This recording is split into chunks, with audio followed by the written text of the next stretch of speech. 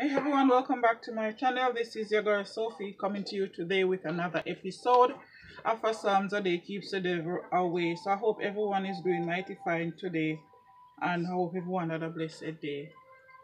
So I'm going to be reading Psalms 32 for you all.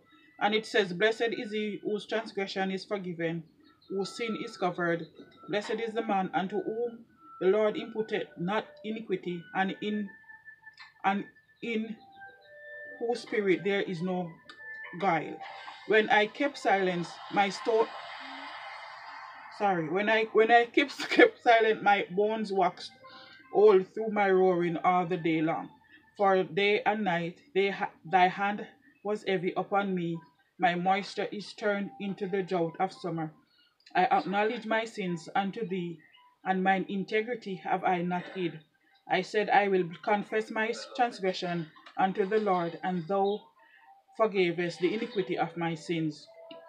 For this shall every one that is gladly prayed unto thee in a time when thou mayest be found. Surely in the floods of great waters they shall not come nigh unto him. Thou art my hiding place, thou shalt preserve me from trouble, thou shalt compass me about with songs of deliverance. I will instruct thee and teach thee in the way which thou shalt go. I will guide thee with mine eyes.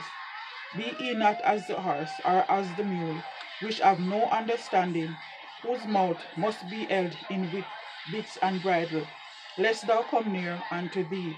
Many sorrows shall be in the wicked, but he that trusteth in the Lord, mercy shall compass him about. 11 and last. Be glad in the Lord and rejoice, ye righteous, and shout for joy, all ye that are of upright in heart. This is the word of God. Thanks be to God. So I hope everyone will have something to eat and a place to sleep in Jesus' name, is in good health.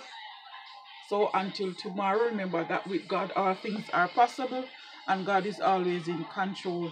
So peace out. Bye.